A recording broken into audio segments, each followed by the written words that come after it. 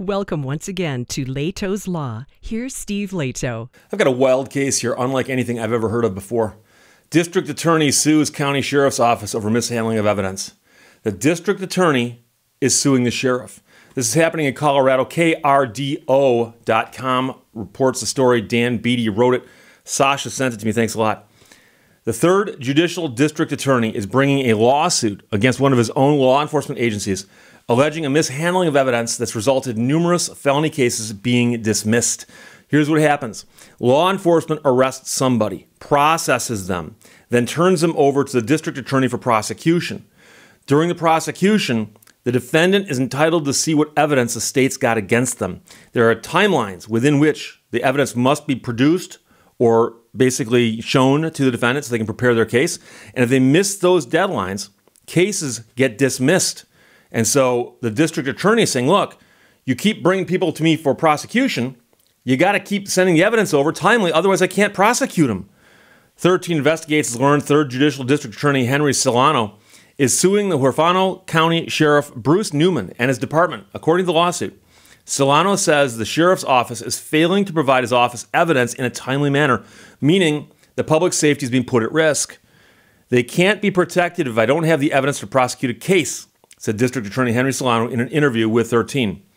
Critical information in the possession of the state must be provided to the defendant within 21 days from the defendant's first appearance on a criminal complaint that's been filed. They got 21 days to turn the evidence over. This is according to Rule 16 in the Criminal Rules and Procedures of Colorado, the CRPC. According to the lawsuit filed on Tuesday, the sheriff's office has not met that deadline in a large number of cases.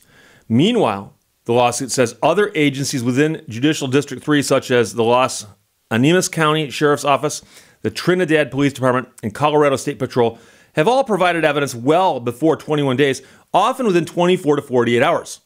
So if someone gets arrested, the police should have the evidence upon which this person was arrested, so when the DA asks for it, it shouldn't take them more than 3 weeks to get it over there.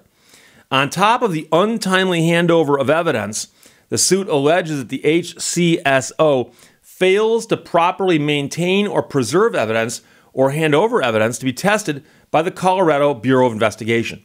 That's often one of the problems is the time it takes to move this stuff around.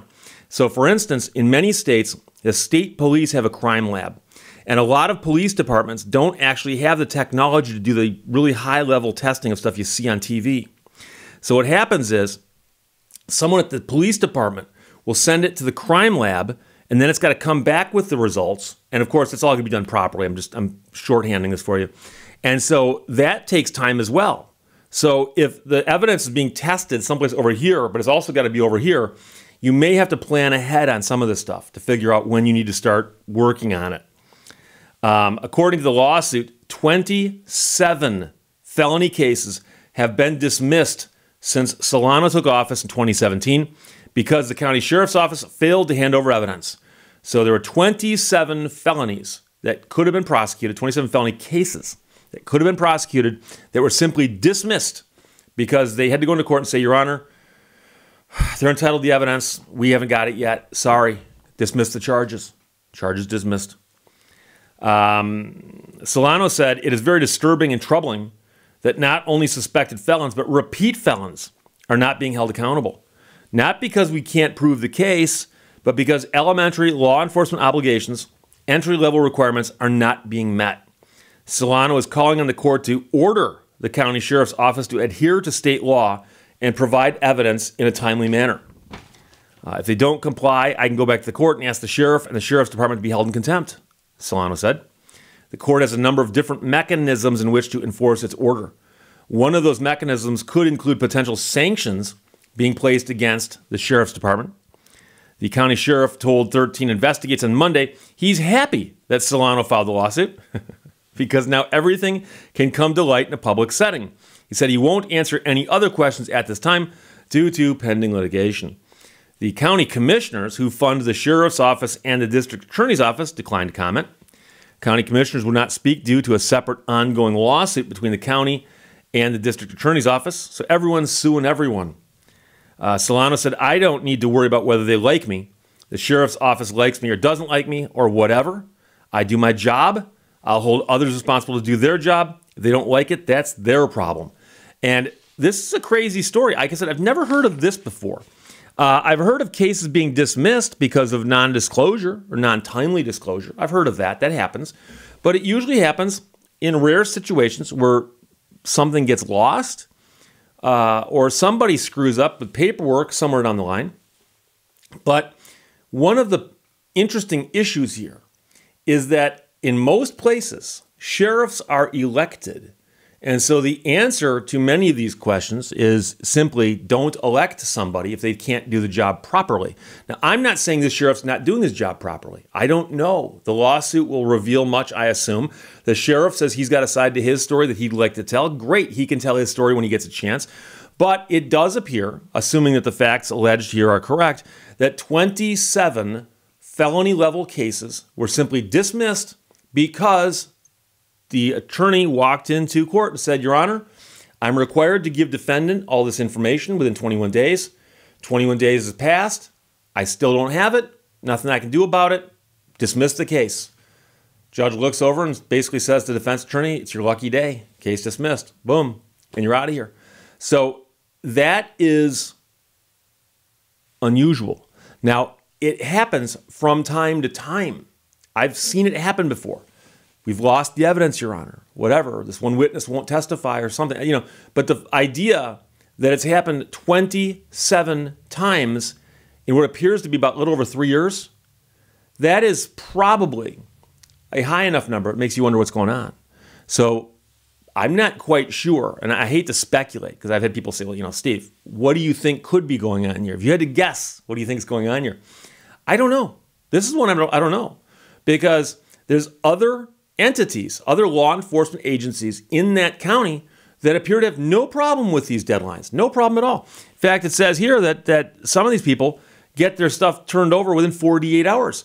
And if you think about it, you'd think it should be easier than they're making it out to be. Because if you arrest somebody,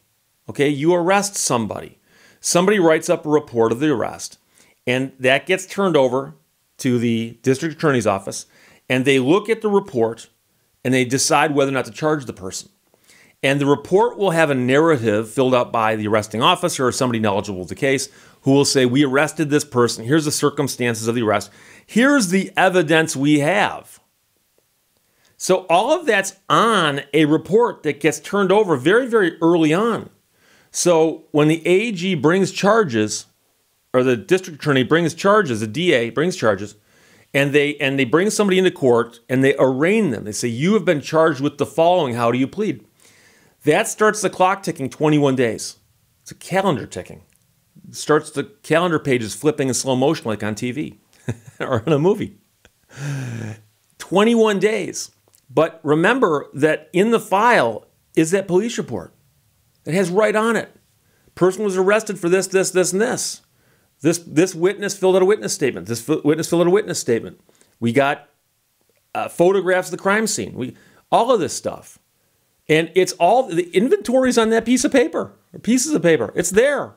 So all the police have got to do is look at that document and go, okay, get him this stuff so that he can proceed with the prosecution. And by the way, DA is going to need it also, right? So it's a strange case. It's a very, very strange case. And I'm also not sure about the idea of different divisions of the government suing each other. It's doable. It's doable. It's a question of how effective it's going to be. As the DA says, if the judge orders them to turn the stuff over to me and they fail, they can be held in contempt of court. The question, of course, is does that really solve the problem if there is some other inherent underlying problem that makes it where they can't turn the stuff over in 21 days? The real solution might be, after the sheriff has told his side of the story, for the voters of this county to decide whether or not they want this sheriff running their county law enforcement because, did the previous sheriff have this problem? Would another sheriff in the future have the problem? Maybe not. So quite often the answer is the ballot, how you vote. But as of right now, it's in court, and we'll see what happens. But from krdo.com, Dan Beatty wrote it. Sasha sent it to me. District attorney sues county sheriff's office over mishandling of evidence. And so far, 27 felony level cases have been dismissed due to the stuff not being turned over when it should be. Questions or comments, put them below. Let's talk to you later. Bye-bye. Thank you for watching Lehto's Law. Life's too mysterious to take too serious.